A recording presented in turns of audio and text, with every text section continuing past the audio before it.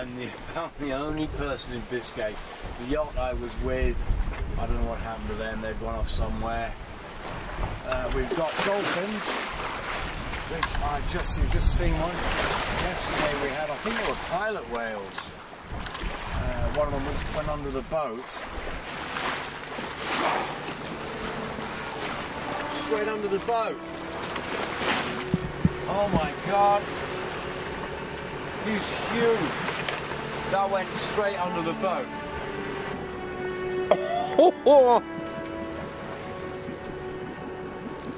Every day praying for some decent weather, some proper sailing weather, and I think we've finally got it. The wind is not quite as strong as it could be, so I think I'm doing about 3.5 knots at the moment, which is okay, it's fine. The thing is, the sea's reasonably smooth. It has been very lumpy up until now, which hasn't made me feel very well. This is looking good.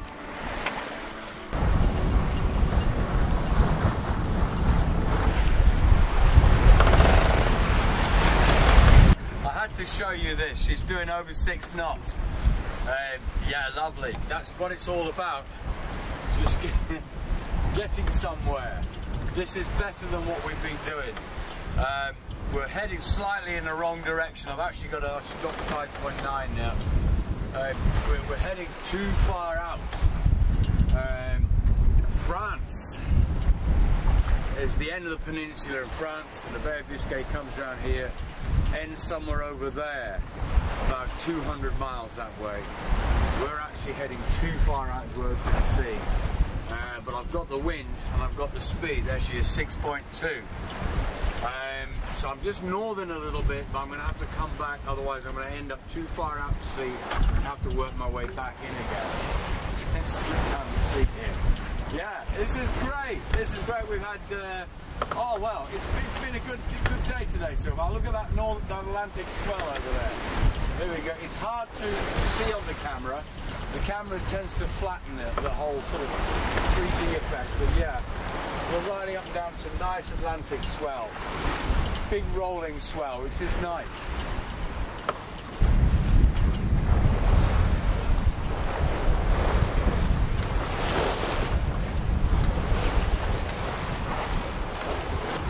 Got the robes on today. It's getting cold. Sailing, of course, from the Algarve up to Britain. A big change in the temperature. Also, we're going fast today, and it's very windy on deck, and I'm very cold. So it's 6.5 knots at the moment. It's slightly the wrong direction. I'm going to have to come across in a minute. The last 2 days, we've been at sea for 3 days now since we left Spain. Yesterday was a bit of a disaster. There was no wind, and then it was too rough. I lay a hole for a while. I mean, I just literally stopped the boat and went below and made tea and tried to decide what to do. Luckily, a breeze came up just enough so I get the autopilot working, and I managed to get 2.5 knots with the boat overnight. And then I stopped the boat for a while and I managed to get a few hours sleep. I found a very quiet area of where there's no traffic in the Bay of Biscay there, and managed to get some sleep, and I needed it. I hadn't slept for a long time and I really needed to sleep. So I'm feeling much fresher today. I've been feeling ill as well the last 2 days. I'm feeling fine today, apart from nearly breaking a toe. I got a toe on my foot. I've broken twice before on boats, and I got it caught and a piece of deck gear here. It hurt me like hell. Anyway, so I'm hobbling about on that. Apart from that, yeah, it's good. Today's brilliant. It started off with no wind at all. Got up, had a nice breakfast. As you saw, yeah, my breakfast in a can. Thank you to Northern Rum for that. And then away, the wind picked up big time. So we've got all the sail up, and she's looking pretty. Look at that. Hey, that's a sailboat for you. I can travel for free. Don't pay no diesel here, boy. Lovely. Also, the added bonus, I'm not sure yet, but I may be able to clear the northern part of France without going in. I was going to stop and see my cousin who's got his boat over there, but it's problematic to go in to France. It's a difficult coast. I'm going to be tired. I'm thinking that maybe I could just carry on. Oh, 6.7. Wow. 6.6. I'm trying to get the 7 knots here. I'm thinking maybe I could carry on into the English Channel. There's a storm up there, and I hope that's gone out of the way by the time I get there. Then I could be in the pub in Plymouth by Saturday. So we'll see on that one. Whoa! 6.6. That's a record. 6.7. Come on, Shadow! Give me the 7. We want 7 knots. Come on! Come on, baby! Come on! Give it to Daddy! Ah, no. Nice big Atlantic rollers coming in. The day is still reasonably young. I've got tonight to go through again. I hate the nights. They're long, and at this altitude, at this part of the world, they're quite cold as well.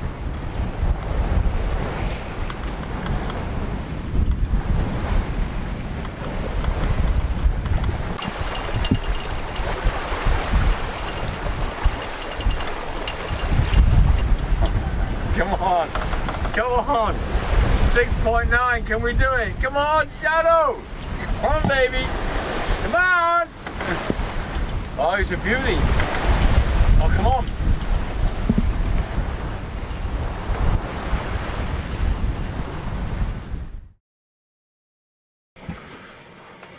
It's the morning of the 4th day. Things have deteriorated quite rapidly. Yesterday I took some clips on the action cam of what it's like out there. We're in the teeth of a gale at the moment, which doesn't seem to want to go. My face is completely windburnt. I was all day on the helm because I couldn't get the self-steering to work properly. The place is a mess. I'm about 100 miles, 120 miles to the French shore, and even if I was closer, I don't think I want to risk going in. The French coast is renowned for its rocks and difficult entrances, and this wind is from the south, straight into those entrances, or across them. So I'm more inclined just to stay at sea. I lay a hull last night. I took all the sails down, only had the small front one up anyway, and just risked not getting hit. This morning there's fog, so I need to move because I stand a good chance of getting hit by somebody. People are not going to see me here. Luckily there's not much traffic around this area, but that doesn't mean that I won't get hit. I'm getting hit by some big ass waves. Just trying to get a cup of coffee on the go. This is the scene outside. I'm under the bimini, so you can't hear the wind noise. I think it's come down a bit from last night. One yesterday that turned the boat, hit the boat so hard it spun the boat, and I've had one of those this morning as well. That's frightening. It sounds like an explosion and a hammer blow on the boat. Bang and a pour. Yeah, right. I've got to put the camera down and get back to real life and make sure that I'm safe and the boat is safe. So that's what we're going to do now. First cup of coffee. It's calmed down. There's still white horses out there. We're still in some swell. We're still in big seas. But we are 100 miles off, and this is the Atlantic, so hey ho. I thought I really broke the mast at one point. I'm having trouble getting the boat to steer itself when I'm not on the helm in certain conditions. And I was tending something, and the boat changed position and direction, and the wind came on the other side of the mast, and it whacked the boom over, big style. Well, a hell of a bang. I don't think I've done any damage. I hope not. Nothing's fallen down yet. Touch wood. You can see I'm dressed for winter. It's getting that time of year.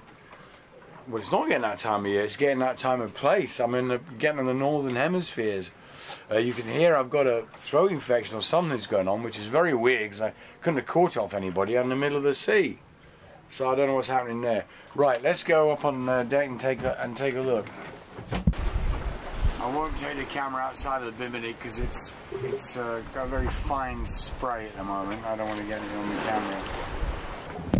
But the only thing you can say against that is that it is June. It's June now, you know. and we've had 3 weeks. It was 20 days of wind in Caraminos, but it just didn't stop. 3 weeks, 20 days, didn't stop. The winter before, during the winter in Alvor, as you know from the other videos, I was always moaning about the weather, the winds, the cold. And the winter before, well, the same part of that winter, but earlier, when I was in Plymouth, working with the lifeboats, it just seemed that there was a storm after storm after storm. Well, that was the winter before, actually. I'm losing track now. But it just seems to be the thing these days, that getting a lot of big windy weather coming around. It's warm. I mean, it's cold. It's coldish now, but it has been quite warm breezes with these high winds.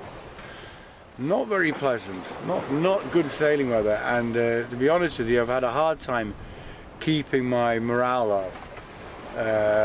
I got scared by a couple of big bangs with the sails and things, and a few mistakes I made. So as I get tired and fatigued, I'm finding it less likely to push myself and to put more sail up and to try and get more speed. I'm just happy just to chill, take it easy, which means I'll be out here longer. I'm spending another night out in the sea again tonight, which is risky. But I'm just very tired. I'm very tired. Those are my fenders all strapped up on the back of the boat, and they were not new, but they were in a lot better condition than that at the beginning of the season. You can see there, the covers brought on. That's from constant rubbish of a lot of use and a lot of storms, and tied to lots of marinas for lots of days. So those guys are doing me well. Standing proud there. And we got some fresh water, some gasoline there.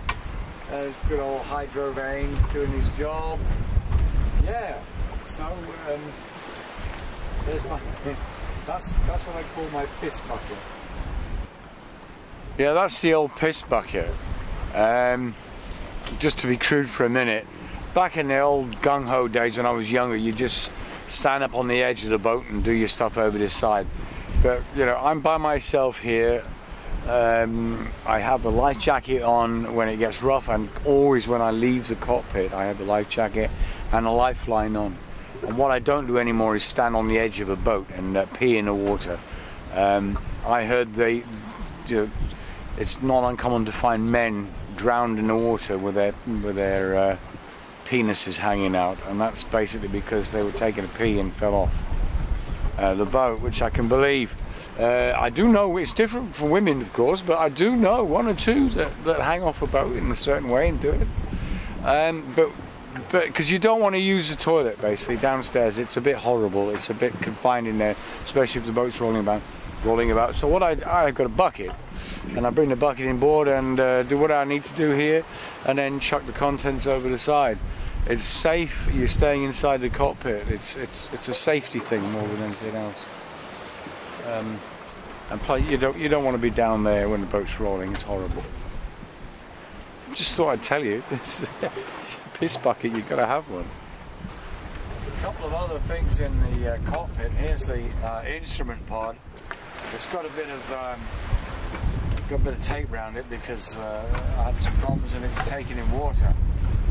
Come around here and there's the back of the compass, and for some reason the water, it's got liquid in there that the compass unit floats in, has turned yellow. It looks like it's come out of the pee bucket. It's disgusting. So it's horrible. When you turn the light on, there's a light for night time sailing, and you can hardly see anything. So that needs to be replaced. Most of what's on the boat is sort of rigged for being at sea at the moment, and that's all put away. That has a generator in it, which would normally be out, but is stowed for voyage. On top of it is the life raft. That sits there in case of anything nasty happening. It can easily be accessed and thrown over the side of the boat. A few years back I did a sea survival course, and I had to spend 45 minutes in a life raft. It was in a pool indoors, but it was designed to simulate sea conditions. It had a big wave machine, it was pitch black, and they had big fire hoses pouring cold water on us. And after 40 minutes, I can tell you, it was pretty horrible. Small life raft with 6 guys in, and I was not feeling very good at all. Yeah, so you don't want to ever get in a life raft unless you actually have to. There's a race that we have here over in the British Isles called the Fastnet race, and there was one that went bad quite a few years ago now, and some people lost their lives. I can't remember the facts and the figures, but basically there were too many people abandoned their boats before they needed to, because of the light of day when the storm had gone by, and they saw that what was left, most of the boats that had been abandoned were still afloat, and you stand a better chance if you stay with your yacht. So anyway, I hope it never comes to anything like that with this. Yeah, it's settling down now, so we'll see what happens tonight.